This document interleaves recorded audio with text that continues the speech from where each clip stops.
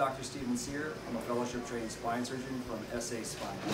The O-arm is a navigation tool that allows us to use relatively a three-dimensional image of the spine. We'll look at the spine and reconstruct it in multiple planes so that when we're putting our screws in, we have real-time assessments of our screw position. We know the size of the bone, the width of the bone, the depth of the bone, so that our screws that we put in the spine for fixation and stability are placed in a more safe manner.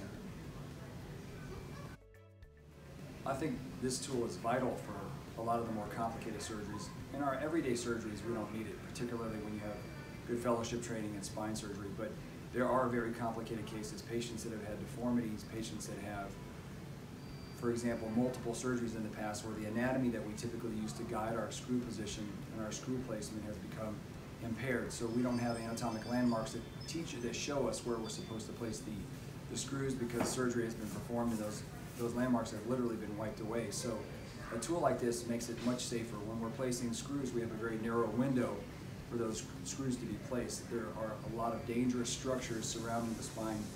The spine's protecting, and then in front of the spine, near the spine, that we want to protect. So when we use a device like this, we're able to place our screws without risk of penetrating a blood vessel in the front of the spine, penetrating the spinal canal, which can damage the spinal nerves or the spinal cord, and of course providing adequate fixation in the right position. If your screws miss the bone or only partially capture the bone, you don't have the proper stability of the fixation, so you may lose the ability to control the spinal movement, which can lead to a failed surgery.